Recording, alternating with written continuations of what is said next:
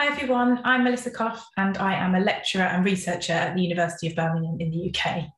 Today we'll be talking to you about how children's expressions of certainty are informative. This is a particularly exciting and fun project for me, not only because the results are pretty interesting, but also because of the super group of collaborators who input into this work.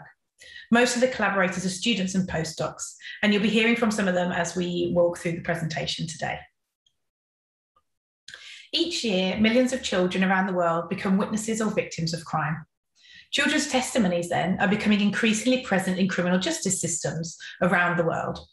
In the UK, for example, the number of children contributing memory evidence increased by 60% between 2006 and 2009. Despite this, surprisingly little research has investigated the reliability of children's memory evidence. In the adult witness literature, it's been suggested that a good metric for legal decision makers to decide how much trust to place in witness memory evidence is to use metacognitive measures, such as confidence judgments. This is because, regardless of a witness's average memory accuracy, a person with a reliable memory has good metacognitive ability and is able to appropriately modulate their certainty in response to their memory performance. So they would report higher confidence when they're likely to be correct and lower confidence when they're not likely to be correct. A key question then is whether children can monitor their memory accuracy. The eyewitness literature and the basic developmental literature have come to conflicting conclusions. Within the eyewitness identification literature, children from ages 8 and above are typically tested, and they have generally come to consensus that children are unreliable witnesses because children under the age of 12 have yet developed the skills to be able to monitor their memory, nor to use confidence to indicate accuracy. Critically, this conclusion has informed legal guidance worldwide. Yet a more positive picture emerges when we consider developmental research, which suggests that from ages of 4 and 5, children have developed some ability to monitor their memories and to use confidence scales, and that this skill improves throughout childhood. Moreover, instead of obtaining confidence, which is an explicit metacognitive judgment, some research has shown that young children from the ages of 3 are able to express uncertainty implicitly without full awareness, using gestures such as shaking their head, shrugging their shoulders, or asking for help if they're unsure. So why are there conflicting results? The first reason might be the task itself. Memories from complex witness events may be more difficult for children to monitor compared to the simple stimuli used in developmental work. A second reason might be that different methods have been used to measure memory monitoring. For example, eyewitness researchers have rarely measured implicit metacognition, but this is measured frequently in the developmental literature. A third reason is differences in the statistical approach in analysing explicit confidence judgments. A common approach in the developmental literature is to calculate the average confidence for correct versus incorrect decisions, but this does not provide all the information relevant to examine memory monitoring, because there could be a poor correspondence between confidence and accuracy, even if confidence is, on average, higher for correct than incorrect decisions. Conversely, eyewitness researchers have measured the correspondence between confidence judgments and accuracy, but the applied literature has used approaches that can underestimate the relationship, such as correlations or calibrations analyses. To better understand the divide between basic and applied research, we first reanalyzed data from both fields using confidence accuracy characteristic analysis. In these plots, accuracy is on the y-axis and confidence is on the x-axis. If there is a relationship between confidence and accuracy, then we'd expect to see something like the gray dashed line in each plot, which indicates chance accuracy for the lowest level of confidence and perfect accuracy for the highest level of confidence. We found 6 list learning memory studies in the developmental literature that collected confidence. There was generally a strong relationship between confidence and accuracy because as confidence increased, so did accuracy. This was true across a wide range of stimuli and experimental tasks. The only time this was not true was when 3-year-olds were tested in Hembacher and Getty's studies, as shown by the white circles, but ages 4 and 5 had a relationship in this study. On some tasks, children had a better confidence accuracy relationship than older adults. Children were slightly overconfident at high confidence because children were often around 80% correct for their highest confidence.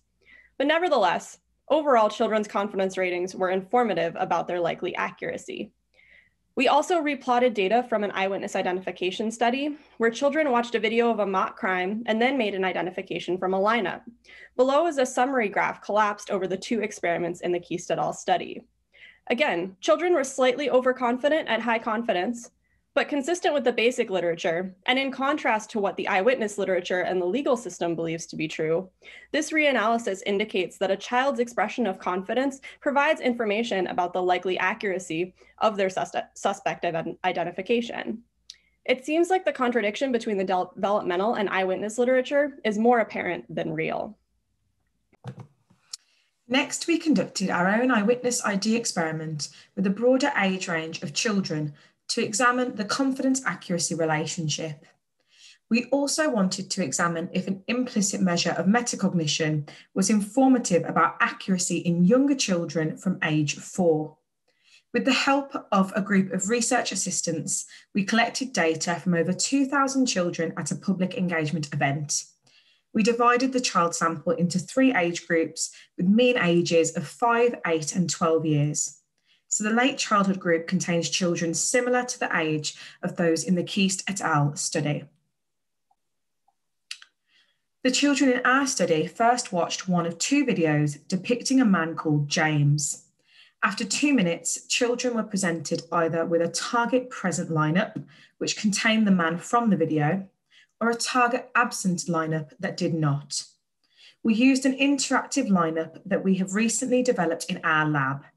In the lineup, children could click on a face and rotate the faces to see them from different angles. After making an identification decision, we asked children how sure they were.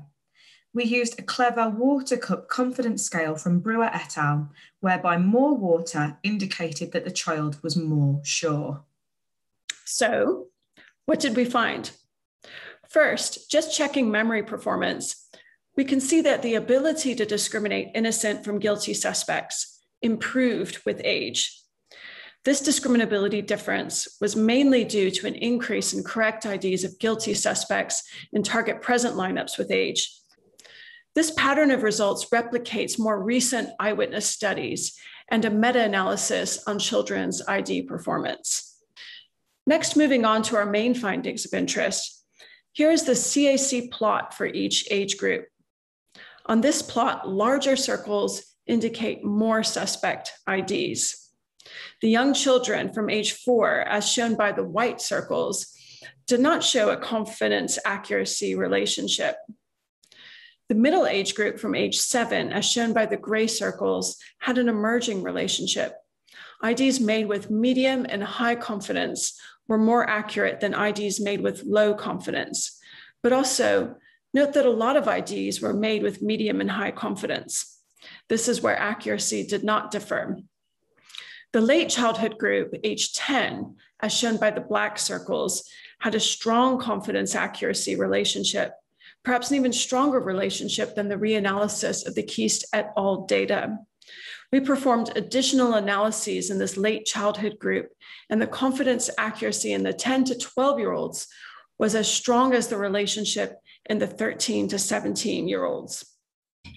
We also fit a constant likelihood ratio signal detection model to the data to test whether and at what age children optimally place their decision criteria to assign appropriate confidence judgments that correspond to their memory accuracy. Now, I don't have time to go into the detail of this model fitting today, but in short, the model fitting showed that those in middle childhood, but especially those in young childhood, place their decision criteria more liberally than was necessary to achieve the same level of accuracy at each level of confidence as the late childhood group. As people have said before, it seems like the young children were overly optimistic. Those in young childhood did not show a meaningful relationship between confidence and accuracy, but were younger children able to appropriately express uncertainty implicitly, such as via their viewing behaviour during the interactive lineup. First, to explore suspect ID accuracy, the seemingly automatic decisions in which a face stood out to the participant, we examined whether the first face of a children rotated could differentiate between correct IDs of the culprits and false IDs of innocent suspects. It could. In young children, those who made correct ID of a culprit were about 4 times more likely to interact first with a suspect instead of a filler, than those who made a false ID of an innocent suspect. This was also true in middle and late childhood. Next, to explore accuracy for seemingly automatic fast decisions compared to considered slow decisions, we took the overall length of time participants spent rotating the faces and, in each age group, created 2 interaction groups, high and low interaction, using a median split. Suspect ID accuracy was higher for low compared to high interactors in each age group. Moreover, in each age group, there was a trend for low interactors to have better memory discrimination accuracy than high interactors, though the difference was not statistically significant. More research is required with larger sample sizes in low and high interactor groups, but this provides preliminary evidence that something as simple as who interacted with and the amount of time taken exploring lineup faces might be informative about the likely accuracy of witness identifications, even in young children. The key take-home message is that the long-standing contradiction between the basic and applied literatures does not appear to be real.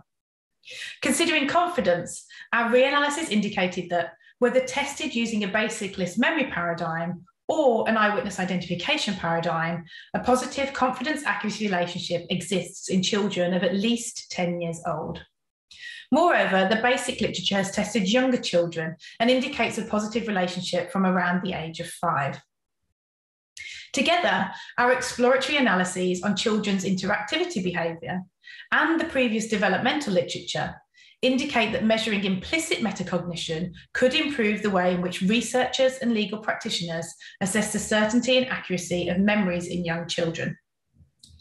More generally, our research concludes it's imperative that we continue to use evidence from basic and applied science to inform and investigate novel ways to determine the likely accuracy of child memory evidence. Thank you again to the amazing collaborators that made this work possible, and also to our funders. And thank you very much to you for listening.